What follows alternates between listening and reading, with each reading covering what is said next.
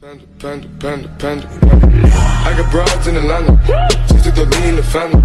Credit cards and the scammers. Getting the licks in the band. Legacies. I'm going to welcome you back to Black Site. I want to talk to you about Marianne Williamson's first commercial, and it's about reparations in the ADOS movement.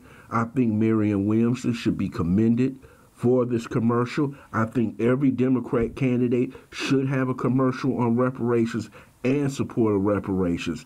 Not what Elizabeth Warren and Bernie Sanders have been saying, but what Marianne Williamson is saying right now. I want you to take a look at this commercial. I would like your comments on the commercial, and I also would like you to share this commercial in this video. That has really resonated with many people from the debates is the issue in and around reparations. Yes. This has been one of your core issues. Why? I've been talking about this since my book came out in 1997. The first enslaved persons brought over in 1619. Slavery not abolished till 1865. That's 250 years, followed by another 100 years of institutionalized violence against black people. That's 350 years of institutionalized violence. That's longer than this country has been in existence. Paying reparations for slavery will not fix everything. But America will not have the future that we want if we're not willing to clean up the past. To clean up this original character defect of racism. Whatever it costs, it's time to do this. I'm Marianne Williamson, and I approve this message. This commercial says everything, and what you can do in a 1-minute commercial with so many of these Democrats that we have supported for over 60 years, and we have given 90% of our vote. So far, the only one who actually deserves our vote is Marianne Williamson. I know there are many people out there saying she'll never win, but her message is the beginning, and hopefully it spreads like a virus through the Democrat Party.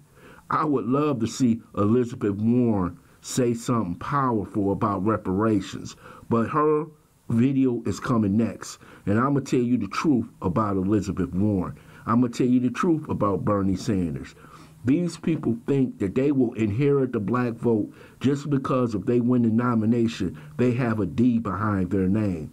But that really doesn't matter right now. What matters is that black people want tangibles. We want something we can grasp onto, and it's just not about the money. It's about everything that goes along with it. Access to all the things that white supremacy has given white people in this country for 400 years that we haven't received. This commercial represents a beginning. And if it wasn't because of ADOS, it wasn't because of Yvette Carnell, Tone Talks, and Sandy Darity, we would never have seen a commercial like this put on the air by a Democrat candidate running for president. But we have now seen that commercial. So kudos goes out to everybody who has supported the ADOS movement, the foundational blacks who have been fighting for reparations ever since we landed off there on that boat here in America. Thank you for your fight. Thank you for your resiliency, because this is the beginning. This is the beginning. And this shows you what hard work can do. And for all those who says nothing can be done, you will never receive reparations, they're wrong. The fight has just begun, and we will win this fight.